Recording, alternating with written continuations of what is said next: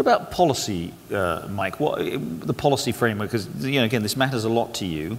How do you see the policy environment right now in Washington in terms of some of these issues, and what concerns you?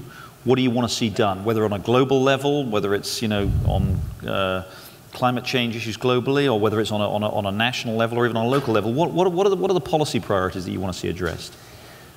I do get to Washington quite often, and so the overall concern, which is even broader than the topic here, is how do we create an environment in our country, in the United States and even around the world, where there really is more partnership and bipartisan support of the right initiatives for the future of the United States and what's better for the world. So that's a big umbrella of concern about how do we help to create bipartisanship as opposed to this division that seems to be there.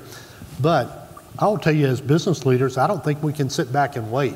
I wouldn't be one that wants to wait for policy. I'd like to be encouraging movement, but yet I think, because I said earlier, the 4 reasons that Walmart is so engaged in this has got nothing to do with the government or policy. And that's why we are charging ahead, regardless of what happens in Washington or other capitals around the world, because it's the right thing to do. But the government could obviously get involved. I'm not suggesting it should, but the government could be much more involved. I mean, a carbon tax, one could argue, or would be a much more effective way of doing what you're trying to achieve, across, and not just for one company, but across the board. Since you believe in these things so passionately, are you arguing in Washington for policy solutions too?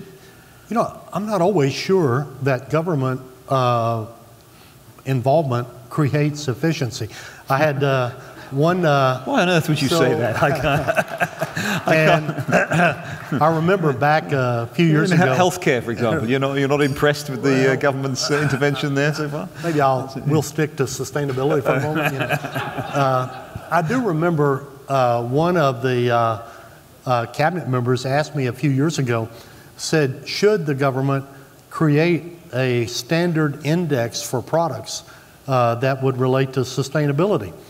And I said, no, sir, I don't think the government needs to do that. I think business needs to do that. And I said, so we're going to be doing that.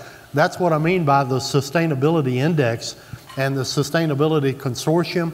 I think that that's a type of thing that if business takes the lead, and I think if we all work together to be more aggressive in this area, then if we can let government work on other things too. But I think there is a place for policy, but I think if business leaders sit back and wait, then I think we're making a serious mistake.